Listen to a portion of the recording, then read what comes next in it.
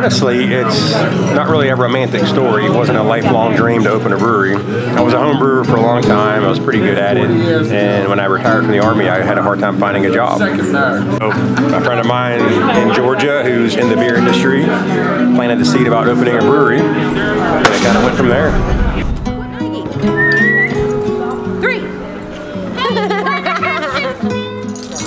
To relocate here, we were a few months away from needing to find that place anyways. Right. And then through process of elimination, we just kind of whittled it down to Hendersonville. Wow, that's so refreshing. Yeah, thank you. A little less busy, you know, a little more quaint. Yeah, it's kind of a hidden gem. So here we are. The 5th brewery in